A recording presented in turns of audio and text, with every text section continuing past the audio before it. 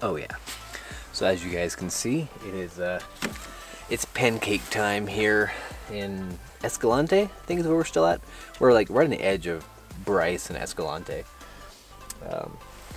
We're up and about. The sun comes up a lot later here than what we're used to.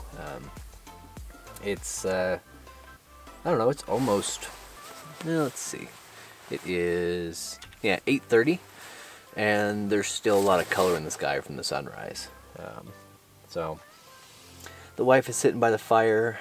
We've got a little bit shorter day today. If we're gonna make it to Ulstrom Point, it's only, I think, 3.5 hours or so from here, but we're gonna make a Walmart trip, maybe stop by Horseshoe Canyon, a few things like that. So a little bit shorter of a day, but we're enjoying a nice fire, fixing pancakes, and just getting our day started.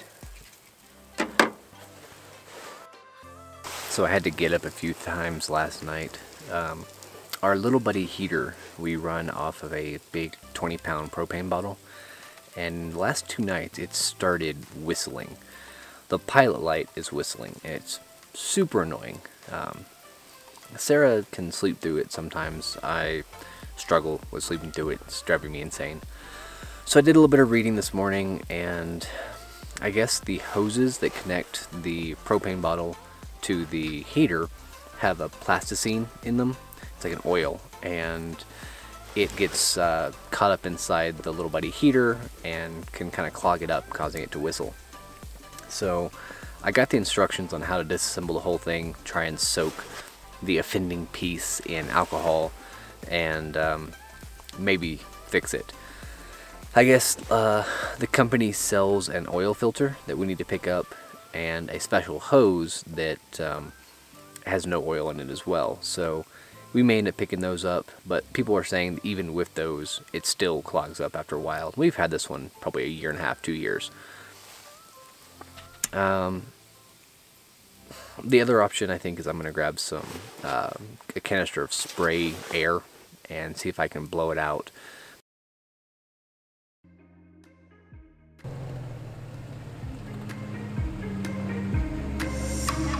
This way.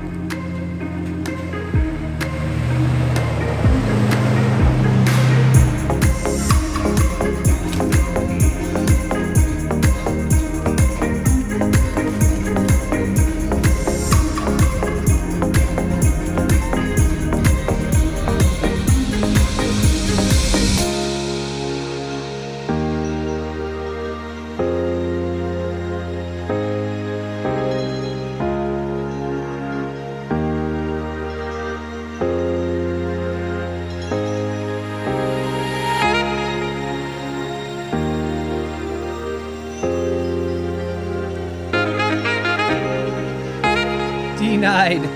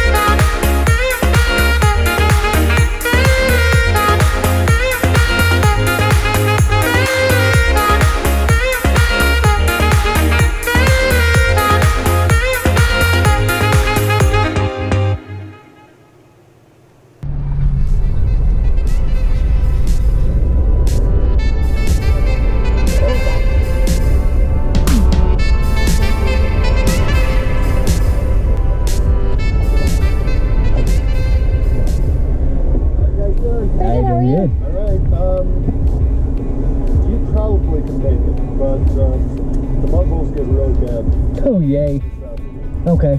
There's one right here that, I can easily get through both of them, but there's one not too far after that. Last Sunday, it was 40 feet long. There's a lot of clear standing water. Fantastic. People driven through it. Yeah. Pretty sloppy, or? Yeah. Okay. It's a bunch deep. It's been there for a while. this one right over here is worse than the one last Sunday, so. Nice. Fair warning. I appreciate it. So much. It could get nasty. We're from Tennessee and on our way to, I guess Big Water's our next stop. We drove to Vegas and are working our way all the way across Utah, across these kind of off-road trails, so it's all new to us. Well, and as I said, if anybody can do it, you can do it. Yeah. You know, I didn't want to try it this number. Well, I appreciate the warning. Thank you so much. Have a good one. Have a good one. Alright, windows up for that. Yeah, that's gonna be fun. Oh. No wonder the truck looked so dirty when he was exiting. Yeah. Not that one. Yeah, I know what you meant.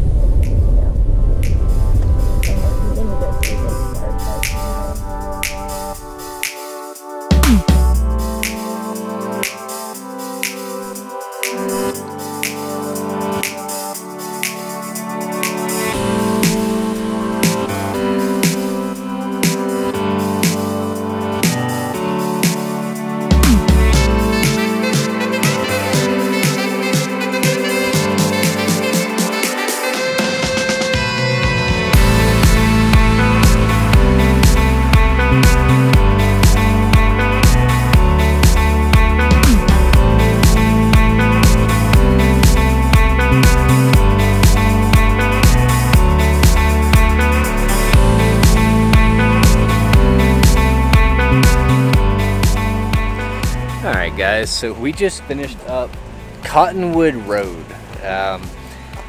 Apparently it's rained recently because it was super muddy. Well, yeah, that's the truck. It's a little muddy. We had some fun. It's a 46-mile, yeah, she had some fun. Someone was driving. 46-mile road. It's supposedly passable in two-wheel drive. Unless wet. It was very wet. Yeah, we had a lot of road washouts we had to cross, a lot of mud, some pretty good stretches, 40+ foot of mud. It was entertaining. But we got to see Grosvenor's Arch, which was really pretty, and the Cottonwood Narrows, which were amazing. I wish I would have gotten more video on the trail, but everything was covered in mud, all of our windows and stuff, and we didn't really want to stop. Anyway, I'll show you around the truck.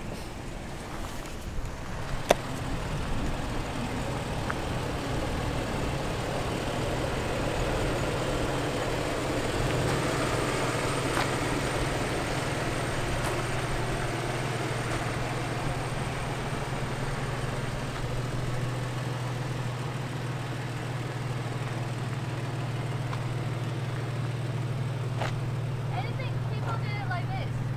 True.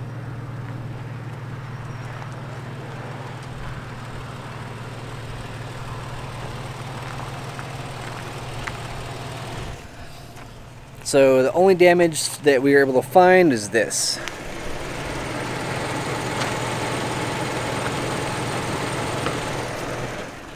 We're gonna run down to a car wash, kind of spray it off a little bit, and then I'll use some zip ties and we'll be good to go.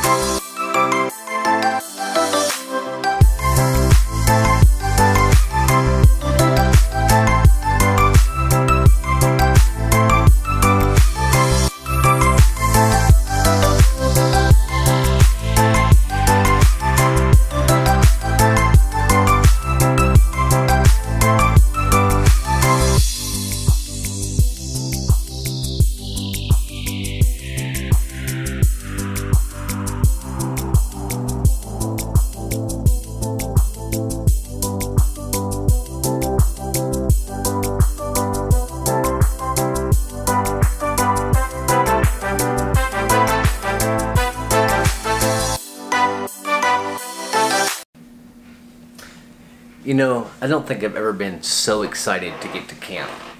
It's not that it had been a really long day. We got into camp pretty early for most of our camping trips. But I have been wanting to check out Alstrom Point for years. It's been on the top of my to-do list for what feels like forever. I was so excited when I got to camp that I jumped out and took a bunch of pictures. Like this one. And like this one. And even like this one. Unfortunately, what I did not do was take any video. I mean, I had my camera, obviously, and I had my drone, and I had everything I needed to take some really cool video, but I forgot. I was so excited to check out the campsite, and then we sat by the fire and relaxed, and I just didn't take any video.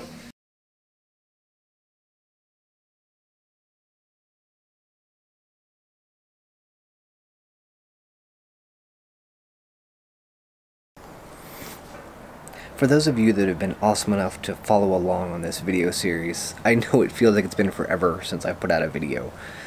And unfortunately, you're right, it has been a while. I basically had the video you're watching now finished. And I started looking at the footage for the next video and kind of fell into a slump. I realized that over the next couple days, my wife was really feeling pretty sick, and she got to the point of throwing up over the next couple days on this trip. So I drove a lot, which means I didn't film a lot. And so there's a lot of GoPro footage of some really pretty areas, and the next morning starts off a little interesting, getting stuck in mud for 2.5 hours.